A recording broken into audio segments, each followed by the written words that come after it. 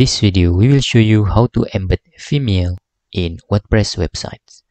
To embed Vimeo in WordPress website, it's very easy. First, we need to create a post and click Add New after you are logged in into your dashboard. And in here, for example, this is the title, Vimeo video. And to embed the video, first you need to find the video that you want to embed on vimeo.com/watch. And for example, we have this video. Click the video. And then we can click the share button in here. Okay. And we can embed on WordPress website using link or embed code.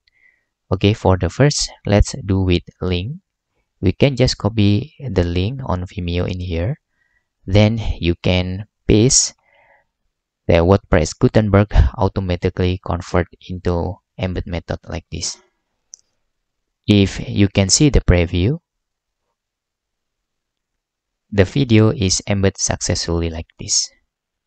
Okay, and you can play your video. And the number second, we can using the embed code that provide by Vimeo websites, and we can click show options to get the more option in here. For example, we have loop these videos, so the video will loop automatically after the video ends.